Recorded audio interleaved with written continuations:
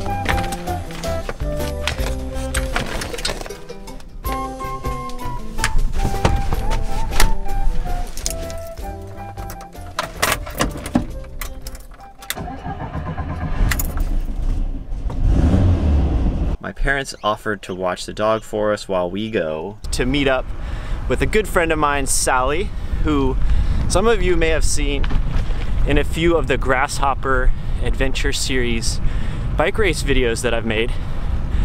Well, today we're gonna go down, we're gonna meet up with him. He's working on some art projects, and I thought it would be a lot of fun to go see what he's doing and talk a little bit about art and cycling and how those two subjects sometimes go together really well. Joining me today, who's doing all the navigating on this route to San Anselmo, is the lovely Miss Schools.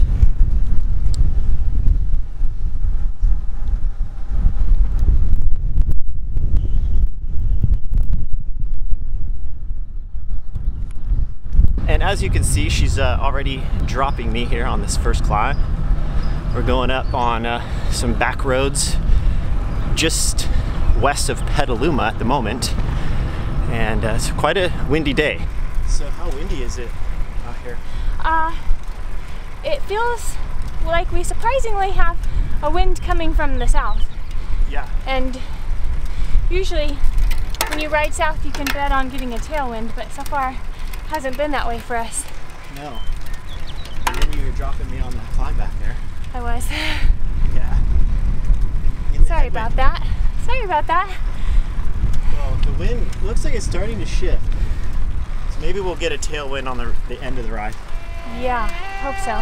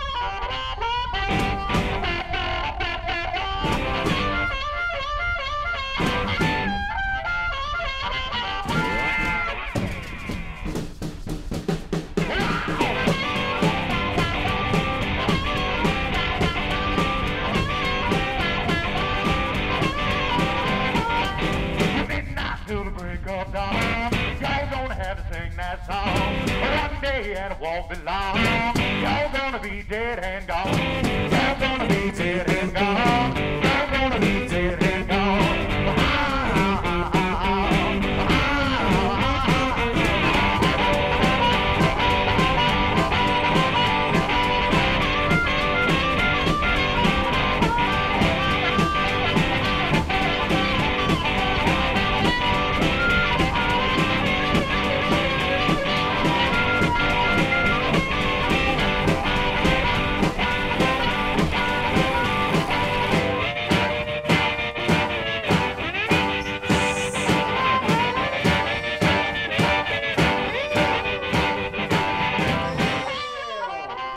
wondering. What is going That's on quite the here? collection. And even that's now, there are a bunch of them upstairs. Some of them look the same too. Kind of the same. Exactly. A lot of them look the same. You got a couple of duplicates here, Sally. Exactly. Well, they look the same, but for some reason, they're not. But this one, I always consider that to be like the amateur version of my paintings. Mm. Yep. Really? You consider that amateur? Uh-huh. How come? Well, it's like the more you grow, the more you become refined. This is like very raw, like somebody trying to be an artist, just painting, and then, you know, anything goes. And I can tell you a lot of things about this painting that will make you go, oh yeah, that's true. If you look at the birds, you see some of the steps they're taking are wrong steps, but I'm the only one Who noticed? who noticed. And then I'll give you an example. You see how the leg is bent. Mm. Birds don't bend that, they bend backwards. Oh. So that's one of the tricks. But you see, when I was doing it, what can you see? What can you tell about this painting? Can you look at it and tell me something is wrong? This have to have the leather hook on it. Right, there's no hook for But the there's no leash. hook on it. So things like that, I intentionally do it. Oh. You know, somebody will look at you and say, no. Like, as soon as I observe that, I leave it that way, because it becomes a unique aspect of the painting rather than trying to make everything perfect. Yeah.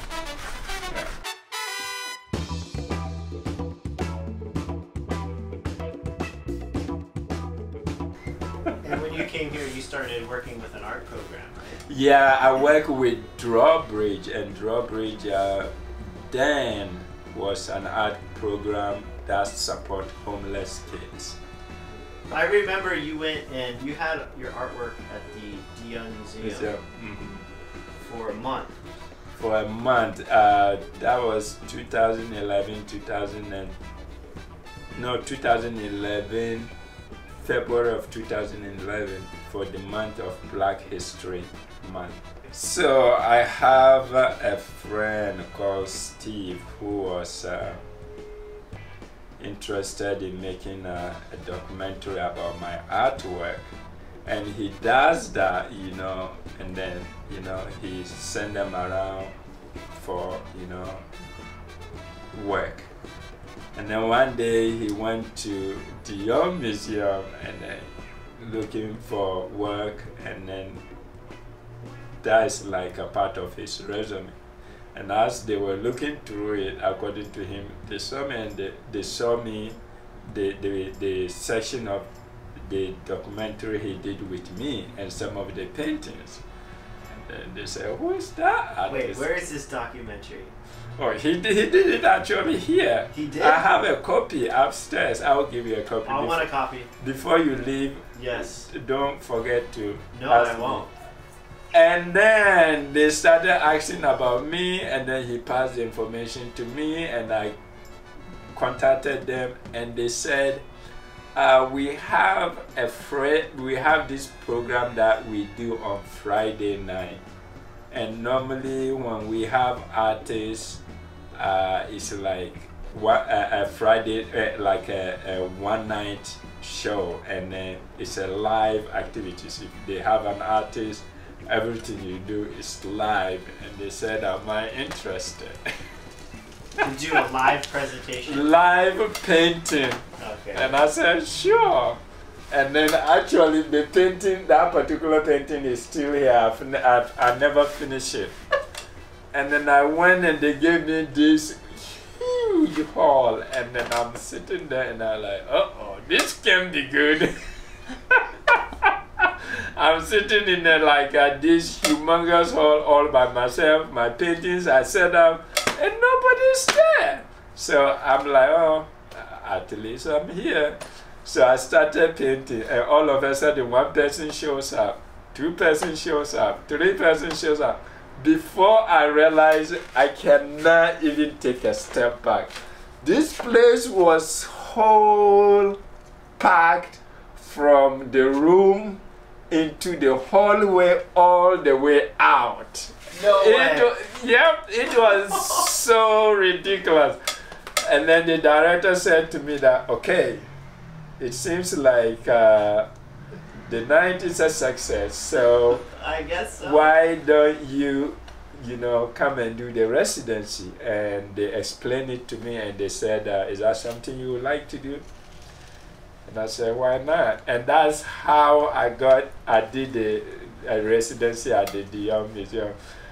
Do you ever have any paintings that you've sold that you wish you still had? Yes, that one. That one? Mm-hmm. Really?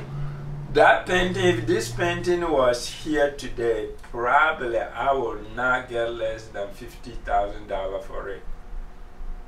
50,000? 50, yep. For that painting? For that painting. Oh my God. Sally, and that was the one that I wanted to buy that one, remember? You see, I came over here and I said, I said, don't sell it. I'll buy that one. I think by then it was gone. You know, these three paintings, I did this first. No, I did this first. I did that second, and I did this third. And when Portal Publication published these three paintings, at that time that I have contract with them, I was selling 3 posters shy of Van Gogh. Van Gogh was their highest seller. No way. Yep. Van Gogh was their highest seller, and I was only 3 paintings behind him. Are you serious? Yep. So tell me the names of these paintings. So this one, you know, Portal Publication changed the original title to Common Ground. The name of this painting is Last Ride to Eternity. That's the name. That's the original Last title Ride for to Eternity. And then the company changed it to Common Ground. Okay. What about the other one? The other one, I think that they maintained the name for it, you know, but I don't remember what that name was. And then this one too.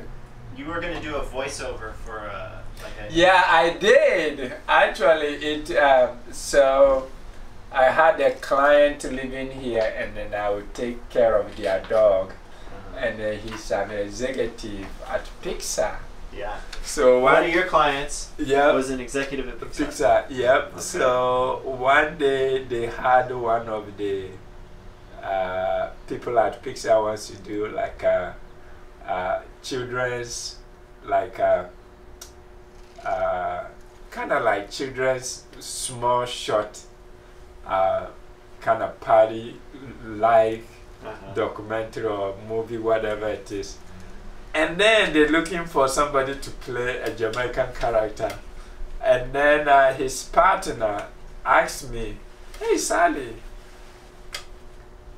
can you speak Jamaican?" And I said, "I'm not a Jamaican, but I can try." And he said, Kelvin, one of Calvin's work at Pixar is looking for somebody to play a Jamaican character. And I said, well, get me the line and then I will They got me the line, I work on it, and I went for an audition. I think that was one of the my fun time or my 5 seconds of Hollywood experience.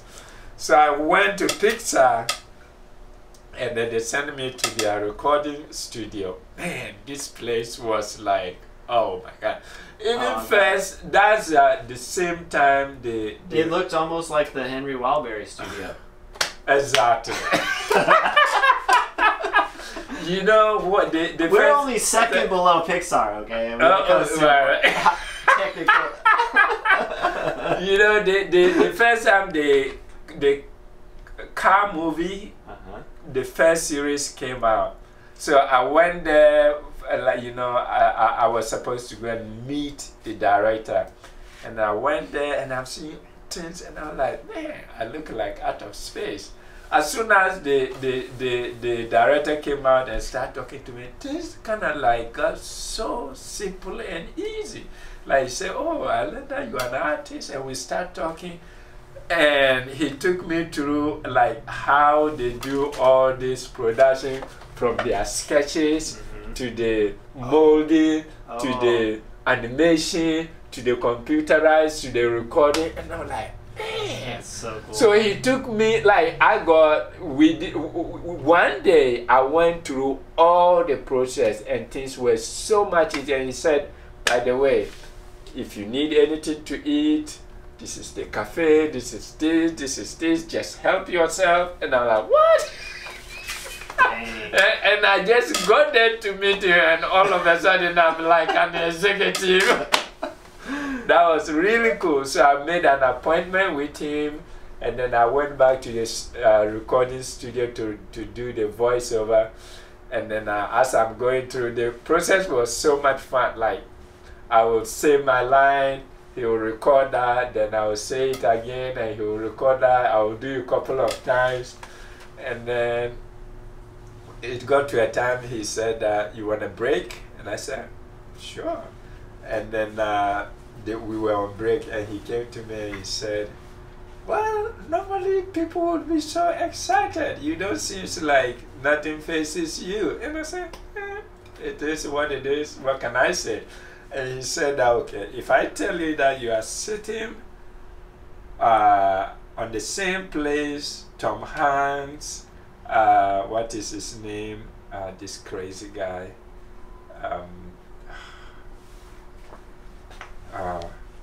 He did the Nacho Libre. Nacho Libre? Yeah. Jack Black?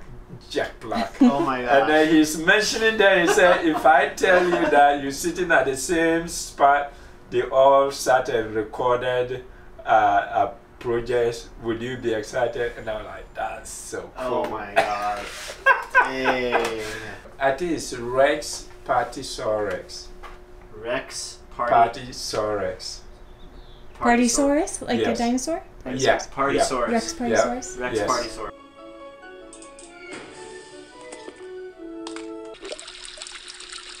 You guys missed it. I was a Partysaurus. Party? You? I'll believe it when I see it. Psst. Aya, Patisaurus. We get what you done for the bath toy. Can you hook us up, man?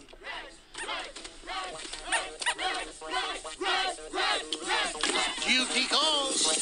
Ah! Yeah, man! I mean, oh my god, Sally. It sounds like you could, Yo. at this point in your life, either be You can retire a famous now. actor, a famous painter. Oh, you have yeah, your and you were choice. third to Van Gogh.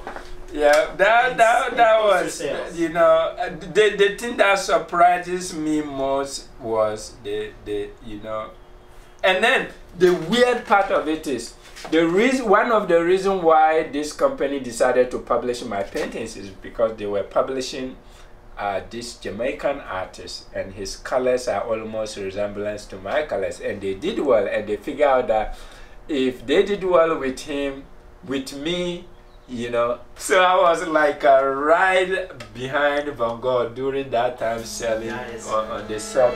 I'm gonna slide this one. I want to see the one behind you. That painting did, when you said so Picasso, the one behind it is one of my. Yeah, I've seen that one. Can I slide this over, Sally? Yeah, I bring it out. Bring it out? Yeah. Okay, let's do a little art show. Imagine if we had that in our living room. That would be insane. If you Look at have that a thing. space This at your painting would house, be worth more than my house. if you have a space at your house, that's the thing you should think about it. I mean- come and take it anytime.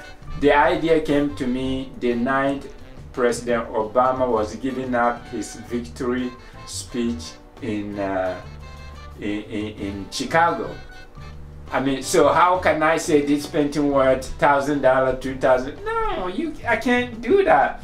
I would rather give it to somebody and know that at least I'm living in that person's life forever than, you know. Right. Wow. This Look at must that. be, What is this one called? This is one of the series I was working to show, like, the how we all are the same on the planet. Like, for example, corn is like a tool of life, that the language of corn is the same everywhere you go. You know, corn is like a universal. It's like a painting just trying to build cultural bridge. How some, like, I'm a vegan, somebody eats meat, I don't have a problem with that, that's the person's choice.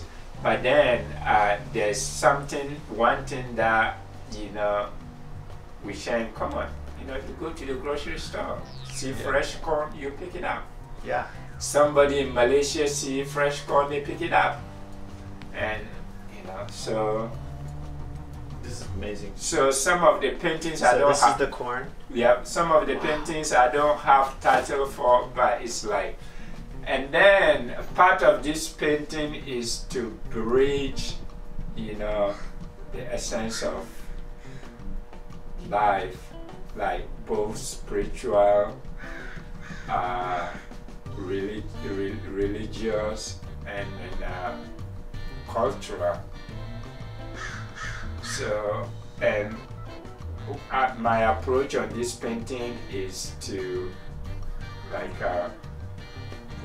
our beliefs might probably be, you know, our approach might probably be different, but our beliefs always heads towards the same goal.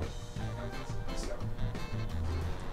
People call it painting, but I call it more of like a design work or illustration. Depends on whatever way you go. My paintings are more of an illustration than painting, because paintings normally are not detail oriented. It's more of an artistic expression. It's more of an expression than detail oriented. Anything that is expression doesn't have that much details in it. Okay. But, you know, like if you, let's say if you have a product that you want to use this to make a label, you can easily make a label with it. So when did you actually start painting? I think my first painting was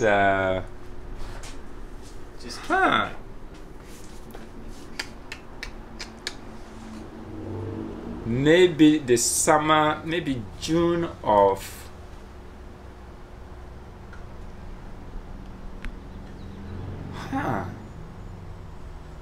either 98 or 99. Okay. One of those. 98 or 99. Yeah. You were in school. I just finished, I graduated from my graphic design class. Yeah, it was 98. 98. That's when yeah. And then I decided, let me just try painting. And I just got a canvas. Wow. And I think, no, this is not. I started with black and white. I would take a magazine and then and find an image that is black and white, and then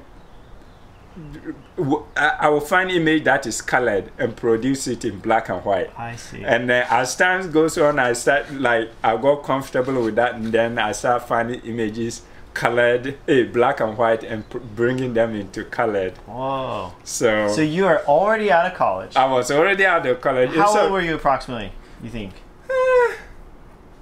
24? Between 20 and 24, somewhere in between. Okay. So in the early 20s, you just picked up painting. Yes. And then the funny part of it was, when I graduated from college, I have a certificate of graphic design and then textile design. But, you know, going back to having a poor background, my goal was to get into fashion design, so I'd never have the opportunity to, because the resources were not there. And then I never have the opportunity to study graphic design too. And because of my drive to, you know, have education, after my first 2 semesters, I was given I was given like kind of scholarship to do the rest of my college education for free. So after graduation, I decided to paint, and as I'm painting, I'm also teaching the second and the third year class at the same college. Wow. So, do you have a favorite painting that you've done? Let's see, favorite painting. Or maybe what was the painting that was the hardest painting you've ever done? For me actually, it's like I never have the hardest painting to do, because I don't feel like I've done two of the same painting. Like I'm working on this one, I'm working on that one. The inspiration is totally different, you know. So I would say the hardest painting I've ever done would be the first painting I've ever done for my painting life. Yeah? Yeah, because with that one, I was in a dark cloud. I have no what to do. Yeah. And I don't know how it will turn out. And then, you know, that was where the challenge comes. But after that, it's almost like I'm able to see whatever I'm going to do. I can only make it better as it come out, but not really that challenge. The only time I would say I have hard time with painting is, you know, if I'm not at the stage to start painting, I can't do anything. Like somebody can say, draw me a tree, I can't do it. But you know, do that make sense? Yeah, I'm that weird. Okay, can you imagine that I went for this past year Christmas party, and everybody was given a paper to kind of come out with a Christmas tree. Mine was the most off. It was unbelievable. It's like, and then like when this everybody is like, oh, Sally will get this one, and I'm like, you'll be surprised. It's like mine didn't even come close. So it's ridiculous. I want you to feel this painting. Okay. I can touch it? Yeah. Oh wow. Yeah, it's got a lot of texture on it. Exactly. So that's the coffee grind. So you put the coffee grinds into the paint? Into the paint. I mix it with the paint. Wow, look at that. Exactly. So that's how you get that 3D. Exactly. So it separates individually. Like instead of it, I can easily have it like all flat work. Like I was telling you, my works are more like a design.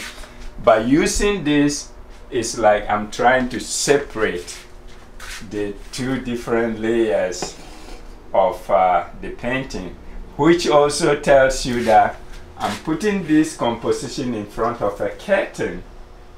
Oh, okay. So that means the background, the coffee grain texture kind of gives it a separation from the whole painting. It does. Yeah.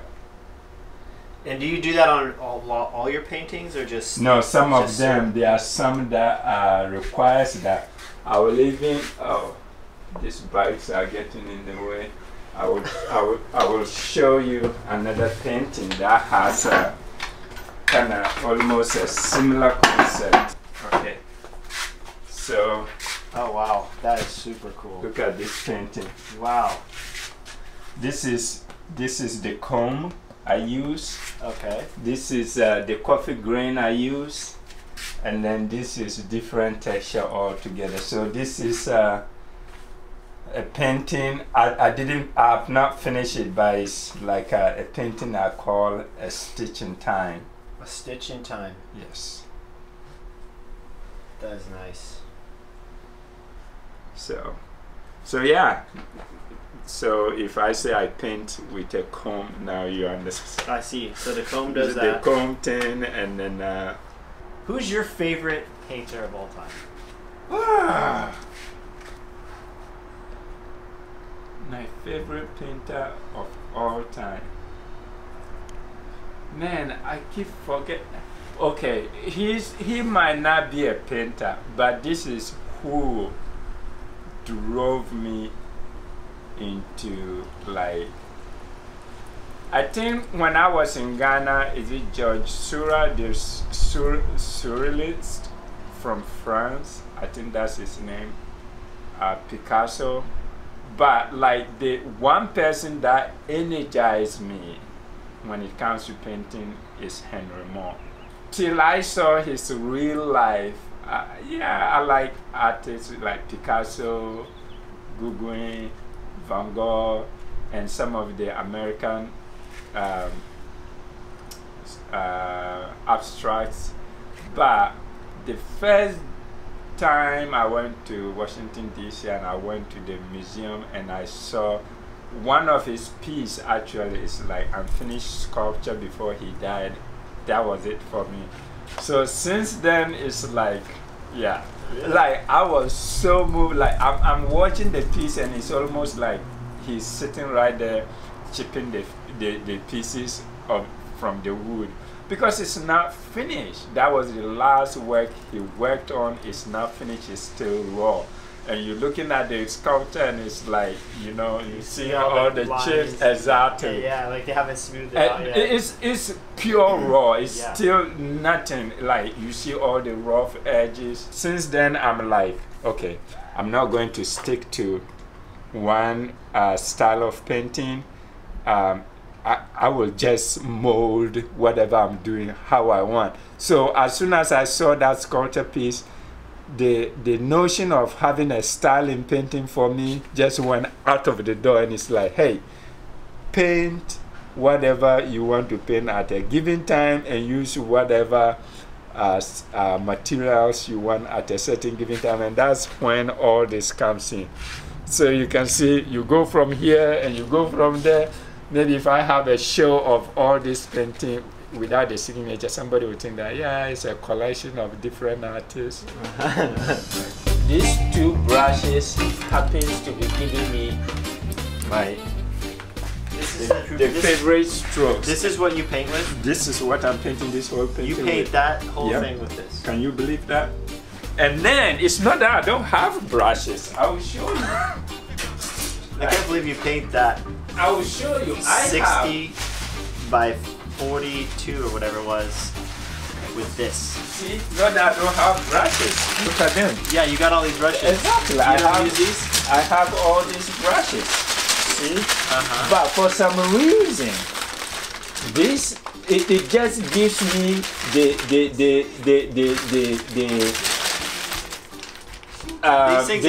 the strokes that I need on this painting, and that's what I'm going with. So yeah, these still look brand new. Exactly. Well, cool. Now we just need to go find a bus, see if we can get back to Sonoma County. That's right. How far do you think the bus station is from here? Probably like 10 miles. 10? No, maybe 5. Ah. Probably less than 5. I thought it was like a mile. Yeah. Or less than.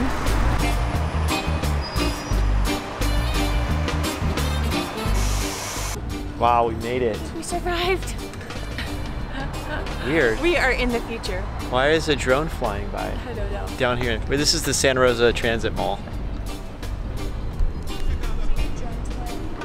Look, there it is. We're living in the future. Okay, let's go, Coles. Let's go our last few miles. About 10 miles. 10 miles? Yeah. Think you can do it? You can do it. Living trees, living in the street, get caught up in life's freeway. Shooting guns, killing each other. Forgive them, Jah, for they've gone astray. Leaving their mother with their naked fire. What? Nightmare. Nightmare.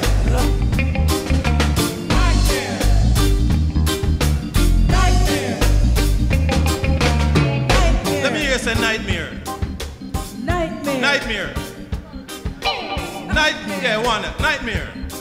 Nightmare. Nightmare. When you go to bed at night, you wake up in the morning still hearing the news. One man gets shot, this one get hot. Lord, in this culture, I just can't refuse. Spend some time and give some noise to the people that you see passing by. Because today it might be for you, but tomorrow it could be who? It could be for me.